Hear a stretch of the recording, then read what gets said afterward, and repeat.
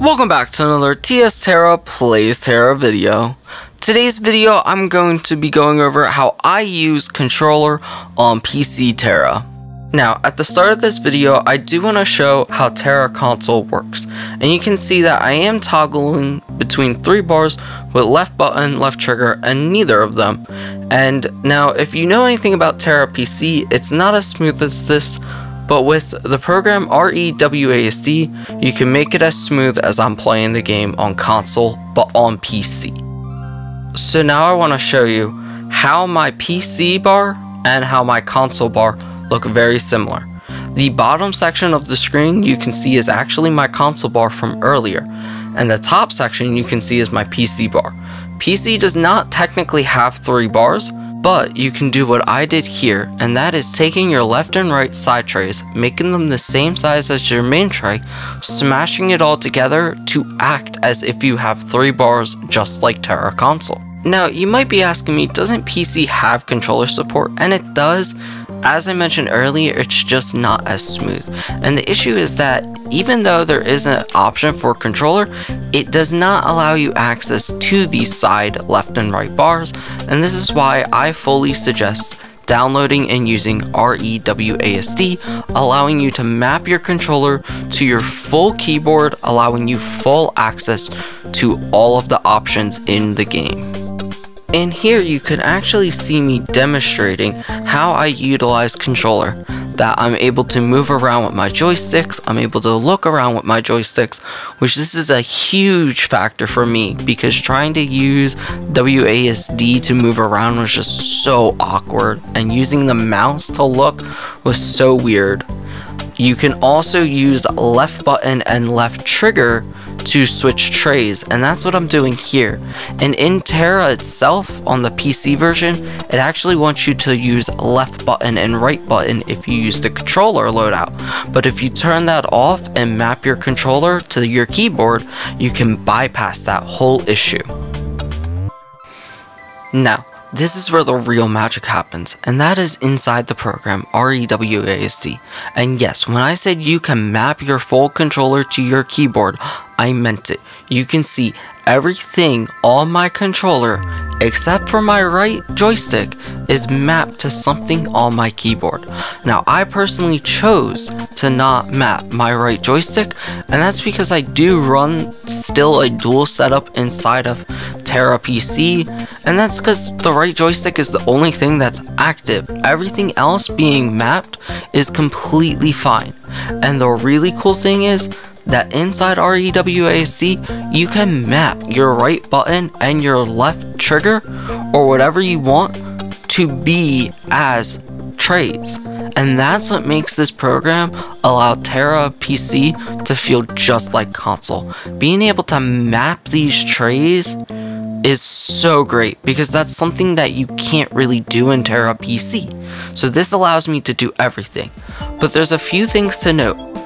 The only warning I'll give you is that when you are choosing to map your buttons, you must remember what buttons go to what key on your keyboard, because when you go into Tera PC settings, you're going to have to memorize that. So now, as you saw, basically here is my Valkyteq setup. Here's all my skills, and I have memorized what buttons are going to where. Within that, the other very important thing is to know that when you're doing your trays, you have to make sure you learn what buttons are allowed to be doubled inside of Tera PC. And that is control and left shift. Both left control and left shift, you will have to remember which one you use, because Tera understands the difference between left and right, and so does ReWASD. But I'll explain more of that when we go into the tutorial of actually setting up the program itself to map your controller into the keyboard. Now, I do want to point out 2 things at this point in the video, and that is, if you are looking at my skill bar and you are from console, you'll notice the interact and jump spaces are empty, and that's because those options are in the game. I do have it set up to be my A button like normal for me, but for the keyboard it's I believe 8 and Control 8, and that is because they are just not considered skills in the game, but they are in the game throughout the option select, as you can see. This also brings me to my next point, where you will still need to possibly use your keyboard a bit for going into things like if you want to check the vanguards, or if you want to look at your profile and upgrading gear. I will highly suggest that using keyboard and mouse is smoother for all of that. But for actual combat, the controller works perfectly. Before we get into setting up ReWASD, I do want to thank them so much for sponsoring this video and for partnering with me. So now at that starting screen, you can set up your controller for multiple different games. I just picked xCloud, and then at the top left, you can select multiple different configurations if you want to change your controller layout. Now, to actually set up your controller, as you can see, I am pressing these buttons on the controller and it is activating. Then you want to go and select whatever key on the keyboard you want it to be. So for the joystick, you saw I moved the joystick, I picked WASD in the selection, and now that will act as if I'm pressing WAS or D on the keyboard. I select the next button, and then I select the button on the keyboard. It's very important to pick the button exactly you want. Just there, you saw that I picked number pad 1. That would not work in Tera PC with my setup, because I actually picked number 1 at the top. This is where it's very important to make sure whatever button you pick on your keyboard, you pick in game. And I personally just want to stay away from the number pad keys. And from here, I'm just setting up all my controller's buttons to be whatever key I want them to be on my keyboard. The next thing to understand is how trays work in the program and in Tera. If you're using a 2-bar system, you'll only need to set up 1 tray, but if you're using a 3-bar system like myself, you'll need to set up 2 trays.